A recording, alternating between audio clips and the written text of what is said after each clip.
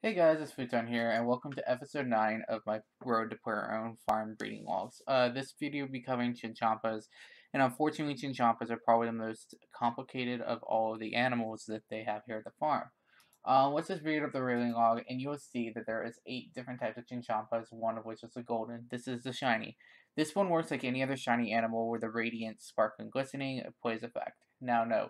Um, that's where it ends. Chinchompas work differently from any other animals. Like for chickens, for example, you could have the main breed into the others. For chins, you can't. If you have to have physically the male or female of each one of these. So like if you have two male gray chinchompa, or sorry, a male and a female gray chinchompa, then you can never get any of the others. You actually have to do like male to female of this, male to female of this, like crossbreed them all in order to get all the different chin types. Which means as an Ironman, this becomes very hectic because you actually have to go and catch your own chins. Catching chins is the only way to get it, other than the trapper, which is back here in the house.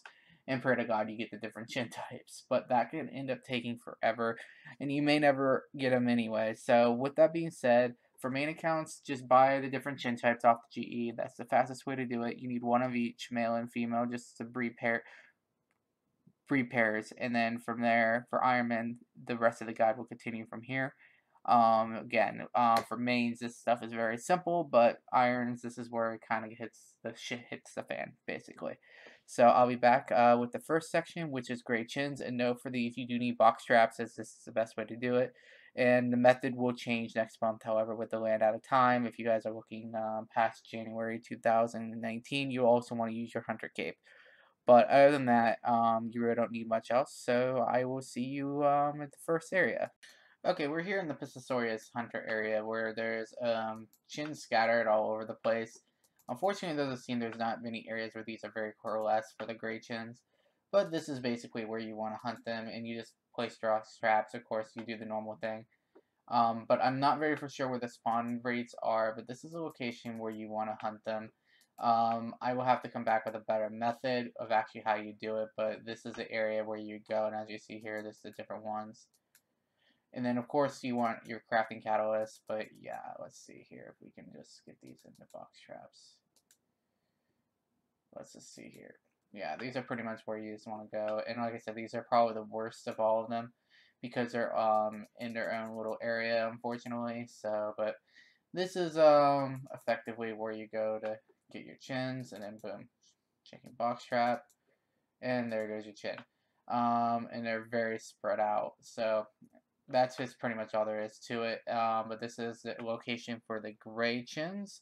Next, we'll be going to where the general area for the carnivorous chins are. Okay, guys, here's where the carnivorous ChinChompas are. This is one of the two different types of places that you can go. You can go ahead and catch them anywhere around here, but as you see right here, carnivorous ChinChompas.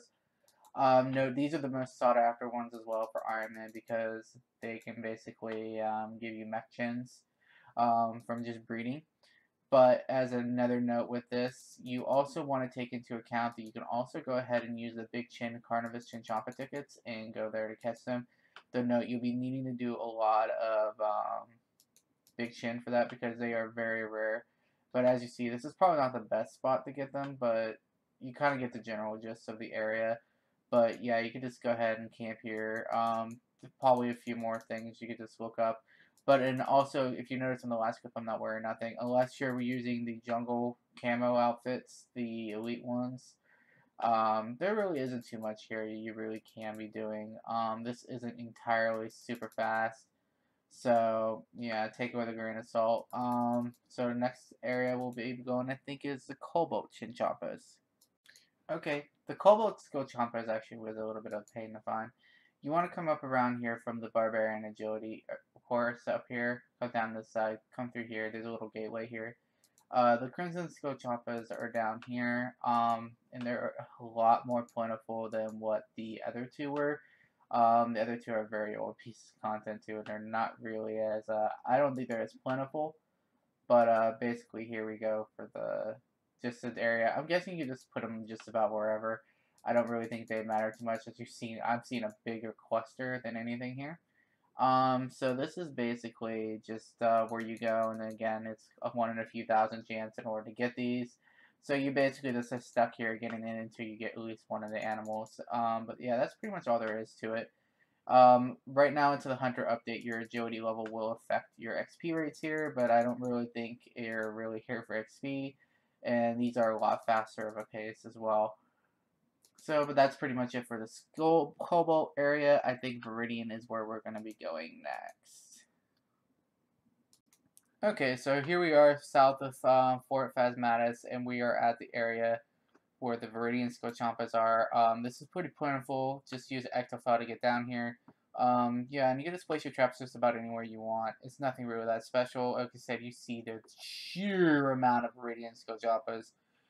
You're not gonna have no problem getting them, unlike the Gray and Carnivus. So the next one we're gonna be going to will be the Azure, and that one is up by the snowy area. So I'll go ahead and show you guys what that's at next. Oh boy, when they meant north, they meant north. Literally, you got to go from DKS, and this is kind of a crazy one because you're literally coming all the way up here to near, I believe, where the Bainite mining spot is where you end up finding the Azure Champas. Yeah, this is the Bainite area.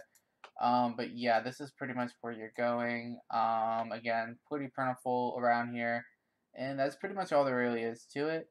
Again, just come here and catch up. Well, there's plenty here, and then Bainite too. If you want to take a break, you could do some mining while you're here. But yeah, that's for the Azure ChinChompas area. Next we'll be showing you is the Crimson ChinChompas. Okay, right down here near the gateway to Benephos here, you'll find the area where the Crimson ChinChompas live. Note, if you're a low level and actually watching this, you will need to have either Crocodile Tier quest done, or you'll be needing to have water skins. If you have done Crocodile Tier's quest, you do not need to deal with any of that, as you have infinite water. You basically don't need water skins anymore.